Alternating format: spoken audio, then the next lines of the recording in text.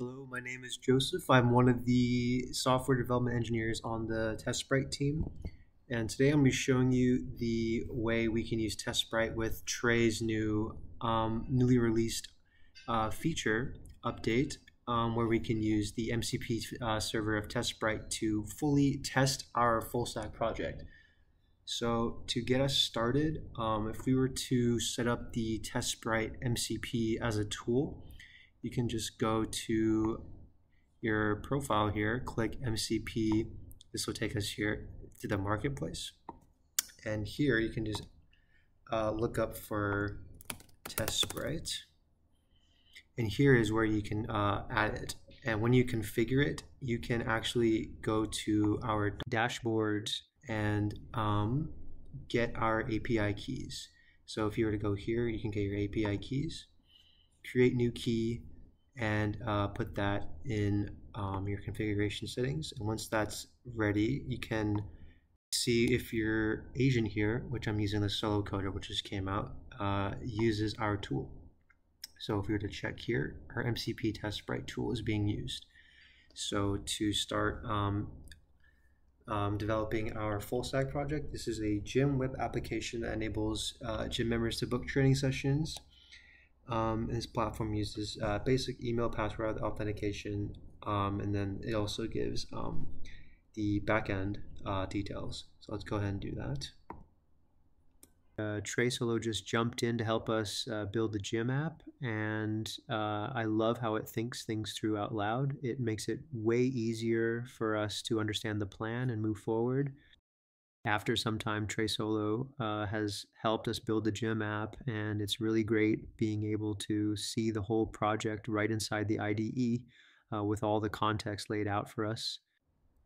Okay, and this is what our agent has given us. It is completed, and we can kind of go here and see how, oh, the login has failed. So how can we test that? Well, we can just go through our MCP server with TestSprite. So if we just simply type this prompt, all we need is one prompt. And then once we put that into here, you can see that it's preparing to use the TestSprite tool. And here it's setting up the tests.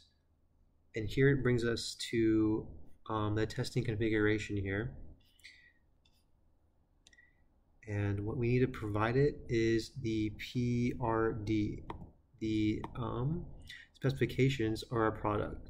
So if we were to just put this in here, it's pretty much the same as our prompt for the agent. So once we have that, we can also let our AI agent know the type of test, your local port, and test account if needed. Once we see that the bootstrap is happening with TestSprite, our MCP will start to generate code summary to understand your code base, also create standard PRD doc to better understand your product requirement, and then it will generate test plan to test your product. After that, it will start to generate and execute test code based on information from your code base, also from the test plan we've created. Okay, and now we can see that the our TestSprite has generated 19 tests to complete for our project here. So once that is done, we will come back to you and show you the results. And if you actually go to your TestSprite server dashboard here, you can see that your progress, you can actually track your progress of what sort of testing that is happening for in this case, the front end. We can see if the member login success with valid credentials, coach login success, any failures, and just any of the logic that can happen in the front end is all being tested right now with TestSprite. After some time, we can see test execution is done, and 3 out of 19 tests passed. We can also view more detail in test report generated by TestSprite. Or we can go to TestSprite dashboard to see the visualized test result and analysis. For example, for the member login test, we can see it failed. Looking at the video, TestSprite is trying to log in with provided credential, but it fails to let us get into the system. with the test result, we can simply ask Trae to help us fix those errors for us. Here we can see the agent actually going about doing this prompt, making the files, figuring out a plan of how to configure our environment and our files.